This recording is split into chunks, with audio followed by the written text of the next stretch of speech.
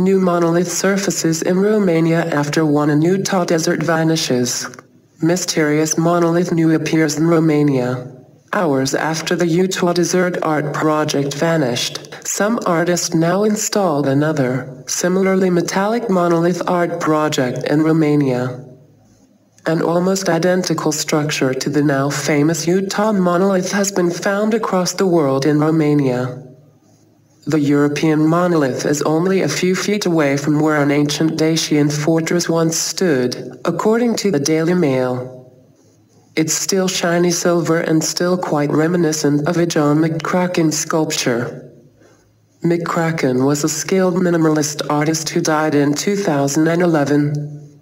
The artist's son told The Times his father had talked about creating art meant for remote places before his death.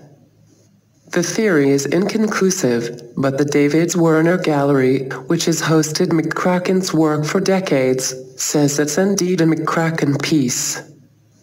This story keeps getting more and more interesting. Mysterious monolith similar to one found in Utah appears on Romanian hillside.